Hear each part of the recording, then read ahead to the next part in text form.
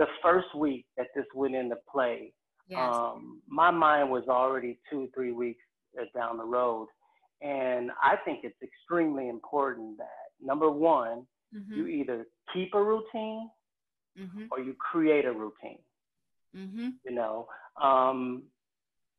especially with foster youth Mm-hmm. and those kids that are being placed in different homes in unfamiliar situations. They need something consistent. They need to know what's the next step, so that will calm them to a certain degree. Mm-hmm.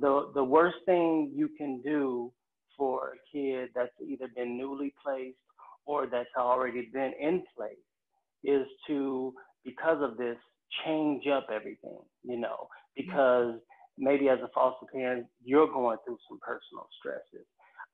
You have not found ways to cope yourself. Therefore, now the home has become disoriented. So I think the number one thing is creating a consistent schedule of activities, whether it's doing homework or chores or playing. And even if they're old enough, even if you have to write it down on a schedule from 8 to 9, 9 to 10, 10 to 11, these are the things that we're going to be doing. Those little things right there are huge to young kids.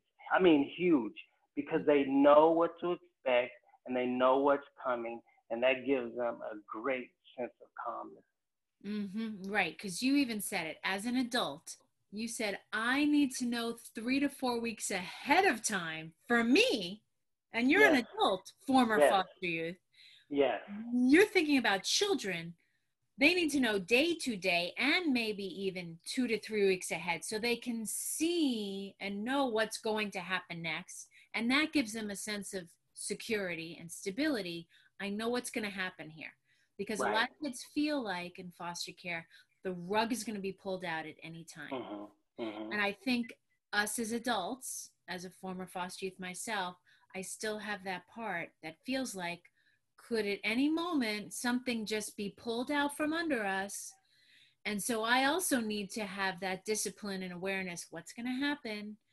Because if I don't, then I'm going to assume the negative, and I'm going to assume something traumatic could possibly happen, something scary, overwhelming that, yes, has happened for Yeah, us you're in the past. you're you're exactly right. We either think that the rug is going to be pulled from underneath us, or we crash the boat ourselves. Mm. But if we Mm-hmm. have a plan, if Yeah. we can actually physically see a plan, Mm. then that allows us to stay calm, stay on task, stay organized, you know, just be in a frame of mind of goodness, Mm-hmm. feeling good, knowing. Knowing is so important, Yeah. Confusion, we don't like confusion. Mm-mm. No.